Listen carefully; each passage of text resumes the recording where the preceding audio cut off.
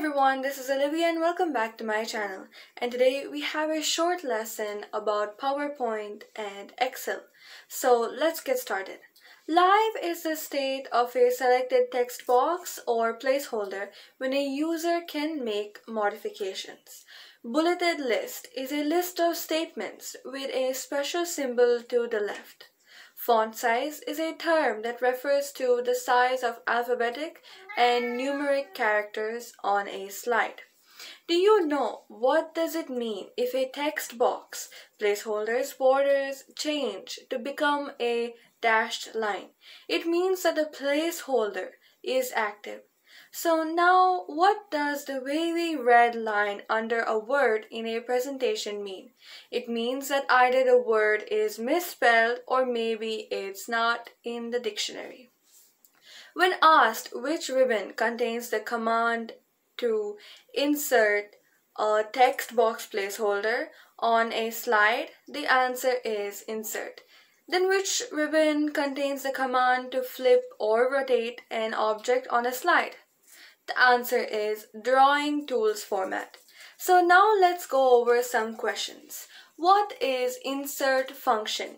It's a toolbar button that displays functions by category that will assist you in writing the formula. What is a chart?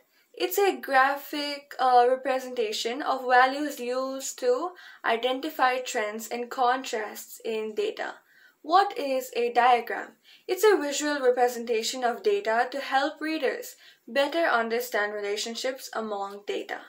What is page break preview? It displays the location of the different page breaks within the worksheet. What is orientation? It describes the direction of the page on the paper you will print on landscape or portrait. What is a drilling technique? It's taking the content from one sheet and posting it to multiple sheets at one time. What is conditions? They are statements in a formula that can be evaluated as true or false and then return an appropriate value of true and another value of false. Parameters added to a function that helps in evaluating data or performing calculations are called arguments. So what is an active cell? It's a highlighted worksheet cell that is ready for data entry. To change the size of something is to resize.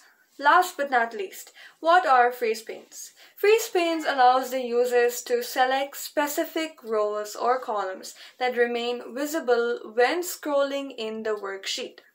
That's it for today. May God bless you all. Have a wonderful day. Stay safe. Make sure you check out my other videos. Bye.